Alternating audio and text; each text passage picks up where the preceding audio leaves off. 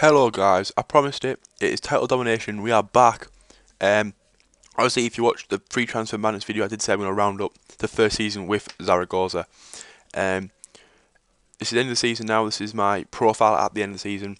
Club penalty is still 2. I don't know why that is at the moment. That should have probably gone up because I haven't applied for any other jobs.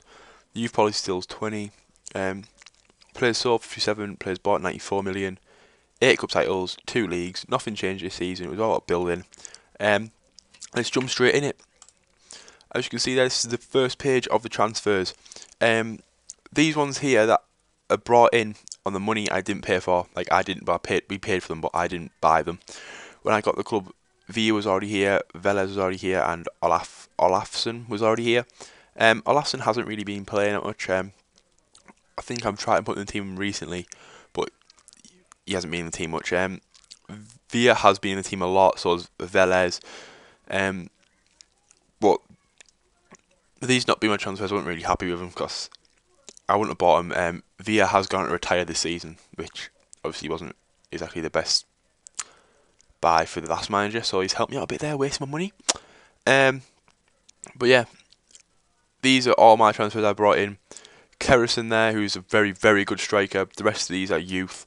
John Martin's a youth player. I think he's about 17. Same goes for Callum Murphy.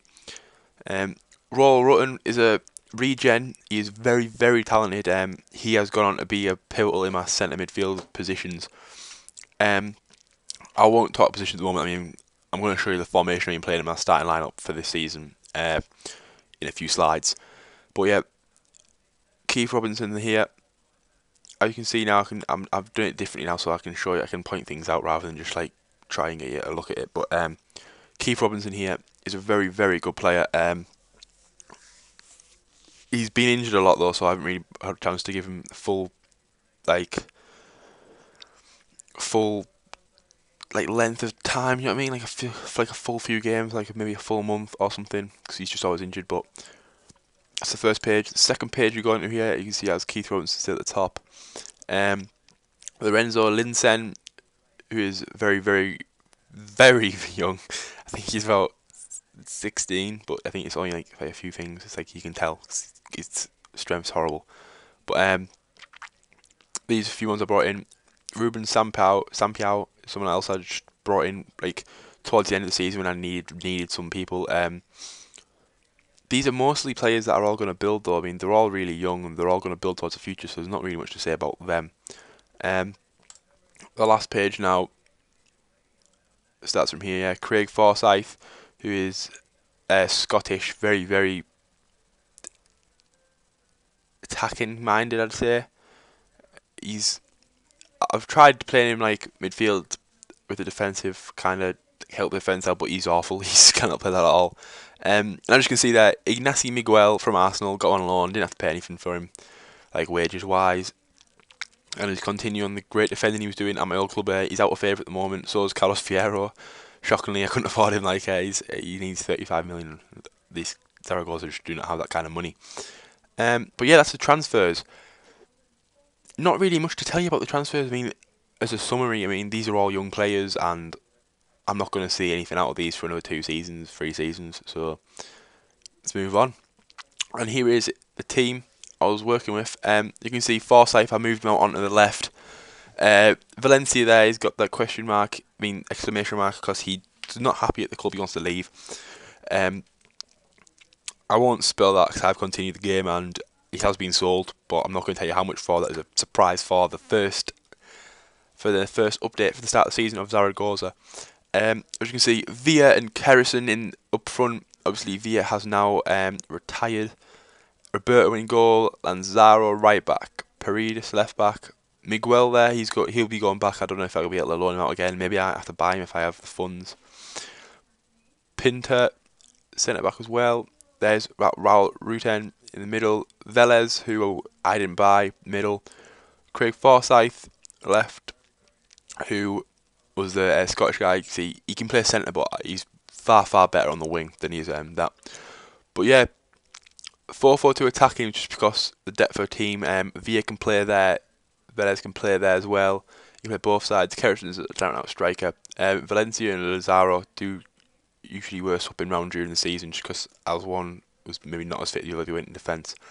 That is the squad. 4-4-2 attacking.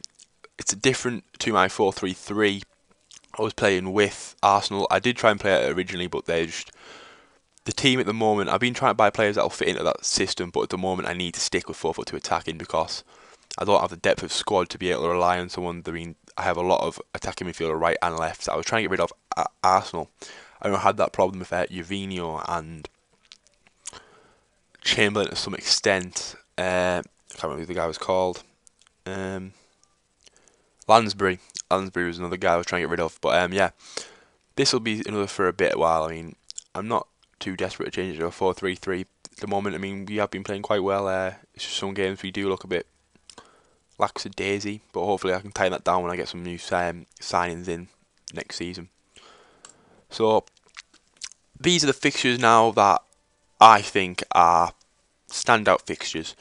This one was just after first few games in charge, and I think it's a very, very good win. Hercules aren't the best teams, but to say this was when I was still playing 4-3-3 as well, so it was really, really nice to see it. Like, I thought it was going to pay off, but I mean, things change. But as you can see, Held Postiga was also at the club. I don't play him that much. I released him, I think, halfway through the season. But as you can see, Held Postiga, 2 goals. Luis Garcia and David Villa, 4-1. Not much to say about that one. I'm trying to put in some now, because I know they're coming up a bit. I'm going to be showing you a few matches against Real Madrid, Barca, Seville. I think that's it. Like the 3 clubs that I kind of associate with this league. And you see Barcelona. This was the 1st of February 2015. Kerrison with the goal. We were winning for a majority of the game, and Thiago got one. I think it's good. I mean, it shows progress. I mean, this is my first season in charge, and we pulled off a draw towards the end of the season with a very, very good Barcelona team. I can't remember who's Barcelona manager on this game at the moment. It's not Pep Guardiola because he's at Real Madrid. Weirdly enough, like I don't know how that one works, but he's at Real Madrid, so I don't know who the manager is. But this I think this shows that the team has got it in them to be beating these teams and getting the results we need. Next we have this, unfortunately. See, 8th of February. It's a bit after that one. I had a lot of players out, and my team was just very, very fatigued. 3-0, it's not good enough. I mean, as you can see, the scored in a really, really short period of time, and the rest of the game was just we weren't exactly kept quiet, but we just couldn't get anything off. Like the shooting was absolutely abysmal that game, and Villa just had an absolute mare. But yeah, I mean, still, it's a first season. I mean, you're gonna lose some games, and if you can pick up points against Barcelona, but maybe and then lose to these, and it's not exactly a huge loss. Like, I'd rather get something out of them 2 games than nothing at all, as maybe as little as it is. Yeah, here we go. And we got Mignolet there, got sent off for 26th minute. As you can see, as you know, he bought him from Sunderland. Sorry, I actually moved my mic around. V with a penalty, easy win. I mean, we just kept them back, and you know, like the possession, they are all over us. But to be honest with you, it was quite an even game. It was backwards and forwards most of the match. Just ended like that. But yeah, as you can see, February again. So these were all in the short period of time. I've noticed that both like side of the season, you do tend to play the better teams all at once. Which is quite annoying because I'd rather have them spread out so I can get a big run, then play them in another good run, then beat them. But yeah, these things you have to deal with. And here is the league. As you can see, Getafe, 45 points. They're 13th. Getafe always seem to win it, so I'm surprised they're down there. Like when I play this game, they always are near the top. But above us, Villarreal are a good team. Malaga are a good team. I don't really rate Athletic or Rayo or Espanyol or Sporting for that matter. But as you can see, we are canny points off them. 13 points off 6th. So it's still a long, long way to go. Top of the table, Real Madrid with 81 and Barcelona with 80. I mean, no one's near them. 12 and 13 points for Real Madrid to catch up. But